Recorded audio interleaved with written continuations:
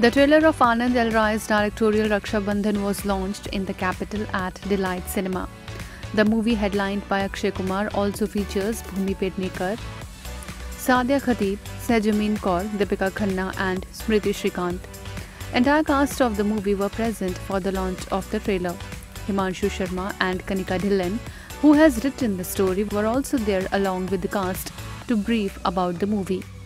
The trailer portrayed Akshay as a loving and caring brother who is trying his best for his sisters to get married. He himself denies his childhood love, played by Bhumi Pednekar, to settle down. He mortgaged his shop to fulfill his brotherly duties and was even ready to sell both his kidneys for his sister's marriage. The trailer also shows the problem of dowry prevalent in the society. At the event, when Akshay was asked about his movie Raksha Bandhan box office clash with Lal Singh Chaddha, the actor said that it's not a clash, it's about two good movies coming together. It's not a clash, it is about two good movies coming together. And it's a big day. Chutiyan hai, Raksha Bandhan ka waqt hai. Okay? And it is about movie.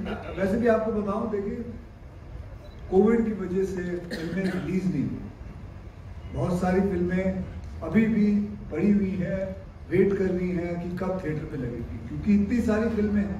तो ये एक natural thing है कि एक हफ्ते के अंदर दो फिल्में आना एक बड़ा ही नेचुरल थिंग है। So I wouldn't say we are clashing, we are coming, we are trying to bring our films to people, and I hope both the films have a good run. Raksha Bandhan is directed by Anand L. Rai and produced by Color Yellow Productions, Z Studios, Alka Hiranandani in association with Cape of Good Films.